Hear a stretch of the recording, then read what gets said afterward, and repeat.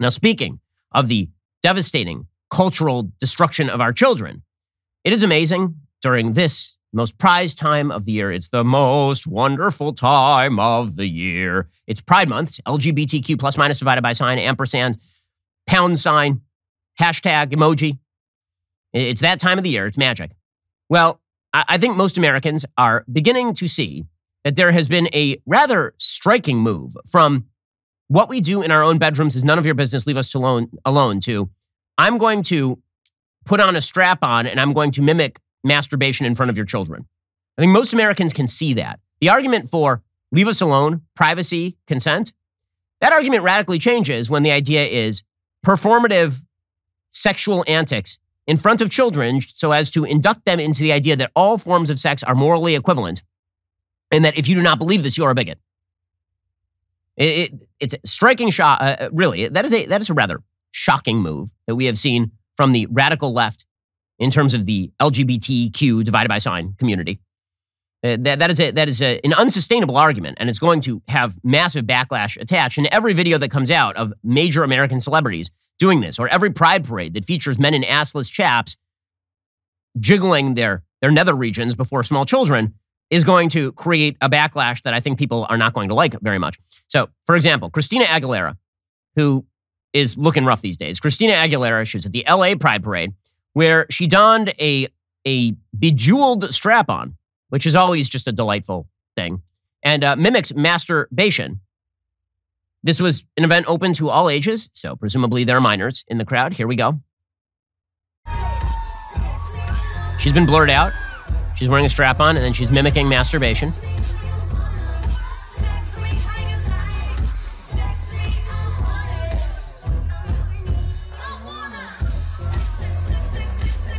Oh my God, so she's got another woman who is essentially on her knees before her. And then she is going to mimic masturbating right now with her tongue out in front of a woman on her knees in front of her. This is exactly the kind of stuff that I think that America's children should be exposed to, because if they are exposed to this sort of stuff, then presumably it will broaden their minds to the point where all their brains fall out. Also, you'll have increasing rates of suicidal ideation among children if they are exposed to a ruleless and role-less society, which is precisely what you're seeing, and it's being promoted by every cultural institution in America. Pride parades are no longer the preserve of adults who are engaged in antics better relegated to the recesses of their boudoirs. Instead, you have men with fake breasts attached to them twerking in front of children. This is a thing that happened at, I believe, again, the LA Pride Parade. I believe that this one is. Here is in front of a cop, by the way.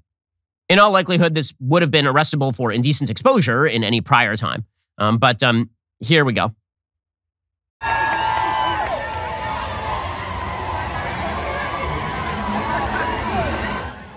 And here is a man wearing devil horns, strutting over with fake breasts,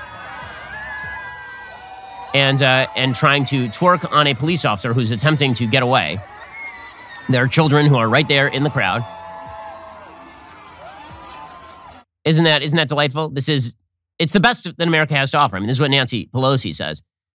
And all of this is attached to a basic agenda, which is to go after kids, not for sexual pleasure, but to go after kids and to mold their minds in such a way that you have raised the next generation to believe all of the radical things that make you feel good about yourself, which is why it is rather important. You have to see this as part of a broader left-wing movement to take your ability to raise your child away from you, and through the mechanisms of social media, and through the mechanisms of entertainment, and through the mechanisms of corporate America and schooling, to essentially indoctrinate your kids in an alternative system of values that opposes everything that you wish to teach them. That is the goal here. And this is its most extreme form. The less extreme form is, of course, Disney is releasing its new movie Lightyear this year. It's coming out this week. And they've decided to go on full-on LGBT propaganda in the film. So they actually have a lesbian kiss in the film between one of the kids. This is an animated film made for small children. And they're now adding in LGBT orientation lessons for small kids.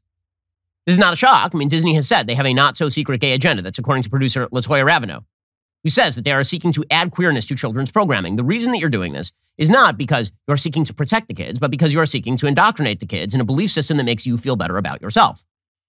That is the goal here. And this isn't just true on issues of LGBT. This is also true on issues of race. which is why you have people like Ibram X. Kendi, who is a grifter extraordinaire.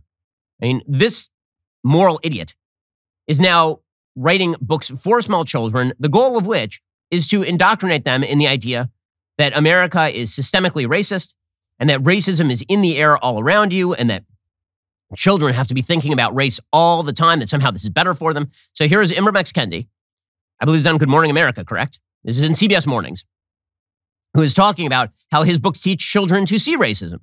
So normally what you want to teach kids is to treat everybody really well. Like my kids do not even understand racism because the idea that people should be treated differently based on their skin color is idiotic to them. And by the way, I believe this has been the pattern in the United States for at least 2 generations at this point. I mean, I was raised this way. The idea was that there are kids in your class who look different than you, and so what? Like, treat everybody as an individual, which is the essence of decency. Ibram X. Kendi teaches precisely the reverse. You're supposed to treat people as part of an essentialized race that has a status in American society, and thus we have to have different standards for everyone based on their immutable characteristics. Here's Ibram X. Kendi promoting this garbage to children. They'll look at you and say, you're the racist, actually, Ibram Kendi. I was watching someone on TV. You're the one that's a racist who's promoting these ideas. Who's teaching everyone to see race as opposed to the opposite. Exactly. Well, actually, teaching people to see racism. There's a difference. Like the race is a mirage, but racism is real. And it's, you know who's the most likely to be harmed by racism? Our children. And you know who were the least likely to engage about it? Our children. Our children. You know, that's what's really propelling me to do this work. What in the world does that mean? Seriously, I want him to like explicate that. Racism is most likely to affect our kids. So what, they're supposed to become the chief activists? They're children. The goal is to protect children, but no, for the left, it's not. It's to make them tiny activists. The idea is that children are supposed to be tiny activists for their particular point of view. Now, the argument that the left makes is, well, you know, you on the right, you also want to indoctrinate your children in your values. That's right. They're my kids. They're not your kids. They're my kids. And not just that, the values that I'm seeking to teach my kids have been time tested over the course of several thousand years. The values you're seeking your kids came directly out of your colon 5 seconds ago. And now you're wishing to indoctrinate kids into an entire system of belief that is perverse and confusing to children. And then we are wondering why exactly we have a massive increase in the amount of suicidal ideation and mental illness among kids. Eric Kaufman has a pretty brave piece today over at Quillette talking about this. And he makes a point that I've been making for months on this program, which is that when you look at the skyrocketing rates of mental illness and suicidal ideation among teenagers, that is not disconnected from the sexual anarchy that we have been promoting to small kids. And when you remove all roles, all of the duties, all of the responsibilities, all of the rules surrounding children, what you end up with is kids who are confused, kids who don't know what to do with themselves, kids who are facing the prospect of their own changing biology with no tools to handle any of that. And then you wonder why people are losing their minds, why kids are more suicidal. You wonder why all this is happening because you created it. And you can see it in the stats. We're all supposed to pretend that it was COVID. It wasn't COVID. It predates COVID. We're all supposed to pretend that it has something to do with the animistic, atomistic society that we've created. But we're not supposed to actually explain how we got to this atomistic society. We're supposed to pretend that individualized sexual orientation and gender identity standards are not atomistic in any way. That's a communal thing. No, it's not. So, writes Eric Kaufman today in a very important piece over at Quillette. Will America be entirely gay in a few generations? Will everyone be mentally ill? It would appear so from a straight-line extrapolation of the stunning rise in both LGBT identification and mental illness among young Americans. Let's begin with trends in sexual orientation among young people. A recent Gallup survey found that roughly 20% of Generation Z Americans who have reached adulthood, those born between 1997 and 2003, identify as LGBT. That is nearly double the proportion of millennials who do so, while the gap widens even further when compared with older generations. Abigail Schreier reports a 1,000-fold increase in trans identification. Republican Congresswoman Marjorie Taylor Greene thinks this indicates there will be no straight people in a few generations. Bill Maher lampoons the increase as a rebellious fad. Progressives celebrate the rise as an electoral boon for the Democrats. Other liberals view the rise as a product of increasing toleration, like left-handedness, right? This is the chart that they'll send you when you mention the increasing rise in ID. They'll say, well, you know, it used to be that society suppressed left-handedness. Then it got rid of the suppressions, and a lot of people identified as left-handed. Yeah, the difference is that flattened out at like 7% of the population. Didn't continue to rise generation on generation over time.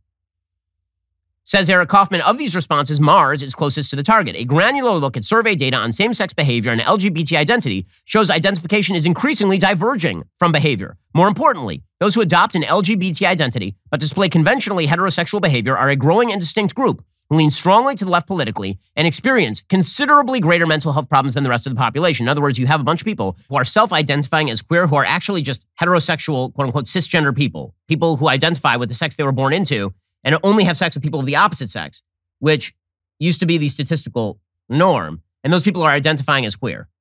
By contrast, and this is really an interesting contrast Eric Kaufman is drawing, those who engage in same-sex behavior are more politically moderate and psychologically stable than left-wingers who are now calling themselves LGBTQ but engaging in heterosexual behavior. These facts sit awkwardly with the progressive view that the rise in LGBT identity, like left-handedness, is explained by people increasingly feeling they can come out of the closet because society is more liberal.